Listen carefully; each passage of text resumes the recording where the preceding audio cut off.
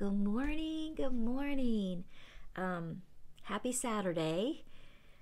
I am just kind of finishing up in my quiet time, but I was reading, continuing to read through Matthew, and I wasn't going to do a video or anything like this, but now I have questions, so I kind of feel like I need some input. So, good morning, you guys. My name is Rhonda. Welcome to my channel. If you are new and you come across this video, it'll probably be super short, but I just kind of want to put this question out there because I've not read this verse like this before, and I guess I don't know whether I'm feeling a little convicted or just have questions, or so anyway, I'm going to put this video out there and I would love some input. So I am in Matthew 13, and I was reading the parable of the mustard seed and the leaven. And of course, when I was reading through the mustard seed, when I picked up on a few tips that I didn't really realize before, but the question arose when I started reading about the leaven, and it's in verse 33, and it said, he told them, and this is Jesus, because he's given the parable, and he told them another parable. The kingdom of heaven is like leaven that a woman took and hid in 3 measures of flour till it was all leavened. So of course I just pull out my commentary. I'm like, okay, well that just means, a little bit of yeast spoils the whole batch. That's how I've always understood that. And but in the commentary, it breaks it down deeper, and it says the parable of the leaven. Next, the Lord Jesus compared the kingdom to leaven, which a woman hid in 3 measures of meal. Eventually, all the meal became leaven. And so a common interpretation is that the meal is the world and the leaven is the gospel, which will be preached throughout the world until everyone becomes saved. But they say that that is a contradicted view and that it's not really what Scripture says. And then it breaks it down and says leaven is always a type of evil in the Bible, which I kind of knew because, when they say if you put, a little bit of yeast spoils the whole batch, so that's a little bit of evil spoils the whole thing. So when God commanded his people to rid their house of leaven back in Exodus, they understood this. And if anyone ate what was leavened from the 1st till the 7th day of the feast of unleavened bread, he would be cut off from Israel. Jesus warned against the leaven of the Pharisees and the Sadducees in Matthew, and the leaven of Herod in Mark. In 1 Corinthians, the leaven is defined as malice and evil, and the context of Galatians 5:9 is that there it means false teaching. So in general, leaven means either evil doctrine or evil behavior. Okay, we get that. And now it drops down and talks about, so in this parable, the Lord is warning against the permeating power of evil working in the kingdom of heaven. The parable of the mustard seed shows evil in the external character of the kingdom. This parable shows the inward corruption that would take place. And here's where I got underlined happy, because it says, we believe that in this parable, the meal represents the food of God's people and is found in the Bible, as it is found in the Bible. The leaven is evil doctrine. The woman is a false prophetess who teaches and beguiles. And that's in Revelation 2:20. Is it not significant that women have been founders of several false cults, forbidding by the Bible to teach in the church, which they list Corinthians and Timothy? Some have defiantly taken the place of doctrinal authorities and have adulterated the food of God's people with destructive heresies. And I just was like, okay, well, I get that. I know that women shouldn't, or maybe I don't get it. Here's where I kind of got crazy.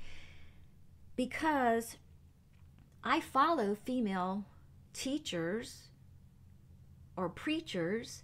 I mean, I've backed away from a handful of them just because of just learning different doctrines and kind of growing in my faith walk and kind of understanding and stepping into more of a submissive role, not as be walked all over like a floor mat, but just in God's expectation of me as a woman.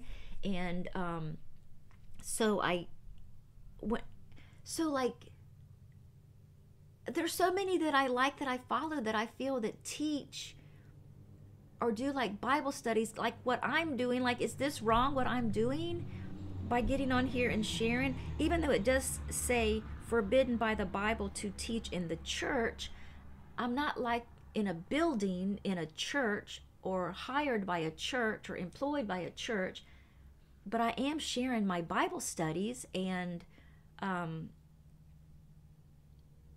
I don't know, I just really all of a sudden just felt like, what? I'm trying not to teach anything false. I'm trying to stick to what the Bible says and bring in better understanding to share. But then it just really tore up my mind this morning of me thinking about, because I love Lisa Harper. I like to listen to Priscilla Shirer. I no longer listen to Joyce Meyer or Beth Moore, because they kind of are more on a different doctrine preaching platform than I really have come to believe in and adopt. But there are others that I find that I come across on YouTube that has such a good message, and I felt like they were in more of a teaching to women type thing. Y'all, I'm having an issue this morning with this. I want to make sure that I'm doing what I'm supposed to do without crossing the line. So I don't know. I mean, I'm not really taking a place of doctrinal authorities. I'm not really trying to adulterate the food of God's people with destructive heresies. I'm really trying to share scripture. So yeah, that's kind of my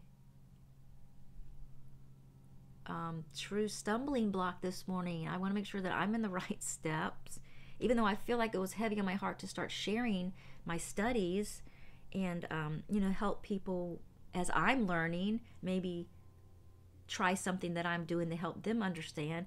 But then again, I also know that this is talking on a bigger picture. So does that take the enjoyment that I'm currently having and watching some of the teachers online? Do I need to stop that? Because I will. I'm not saying, oh, I could never do that. I could totally do that.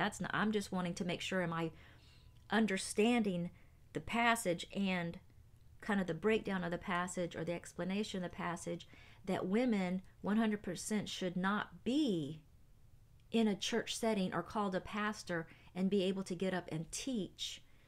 Because I know there's several churches around here that have couples that are pastoring the church, and they're both pastors. And so is that not allowed? Is that a church that I should stay away from? Can you feel what I'm trying to put out there? Because I don't know if I'm stumbling over my words. But anyway, I know this is going to be one of those awkward videos, but I'm going to post it just as it is. No editing, no anything, just kind of putting my thoughts out loud, because I'm still growing in my faith, so I don't have it all down. And these are sometimes little stumbling blocks that I may be overthinking. Maybe it is straightforward talking about women should not be pastors in a church. Maybe it has nothing to do with me sharing on YouTube, but I want to make sure. And so if there's someone who has a little bit more foreknowledge than I do at this point, I would love your input, a little guidance, just to make sure that I'm walking the walk and that I'm supposed to. And of course, I'm already talking to God out loud about this, because that's why I'm so confused, and that's why I was laid on my heart to put a video out there, just because I'm like, okay, I'm just reaching all angles here. But anyway, happy Saturday. They're doing there's a little school down the road, and they're getting set up. They're doing a fun walk from 9 to 11. So they're getting the sirens going. They've got these little planes flying over, and the streets lined with cars. So that's what the noise in the background is. So anyway, no one's being arrested. That's what it sounds like. Anyway, happy Saturday, you guys. I would love your input on kind of what you thought about this, and if you have any recommendations or conversations that we can have. I mean, I'm happy to take it offline too. I don't care. I just would really like some, some encouragement or some directional leeway or directional leading. So anyway, I hope you guys have a great rest of your day.